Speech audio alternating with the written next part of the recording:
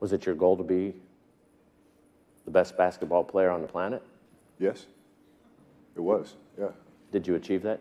Well, it's funny, like, as a kid, I was growing up and saying, I want to be the greatest that ever played, right? And then as you get older, you start understanding that there's no real answer to that, right? And I found a lot of comfort once I realized that my goal really is to be the best player I can be. And then what that means helping my teammates be the best players that they can be. And once I figured that out, then my game went to another level. When did you figure that out, and how did you figure that out? What was the transformation? Trial and error.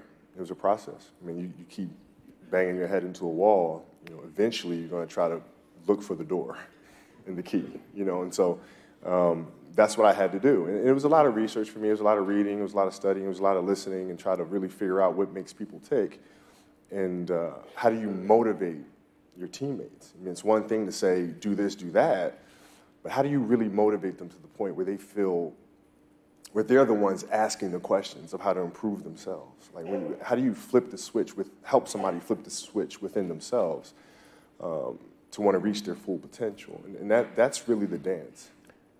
So you're banging your head against this wall and this door. Are you saying at that time you were stubborn? I'm stubborn now. I mean, I'm just a little less stubborn. I'm stubborn with a greater sense of perspective. How about that?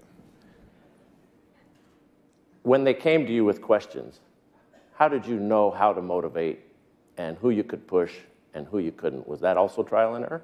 Yeah, it is, and it was. But for the most part, what I had to become better at was just listening. Just listen, right? The guys they'll tell you how they're feeling. They'll tell you, where their insecurities lie, where their strengths are, and you just have to listen and have to really understand it. And it's hard in professional sports because, like, if you watch a game, you watch teams warm up, right? And you'll see players. Most of the players are really locked in internally, like they're locked into their own situation, their routine, right? And what I started doing is I started stepping back, and instead of working on this shot, that shot before a game, I started watching, what is Powell doing, what is Lamar doing, what's D. Fish doing. You can kind of see, what their temperament is. So it's listening, and it's also observing and taking that all into account.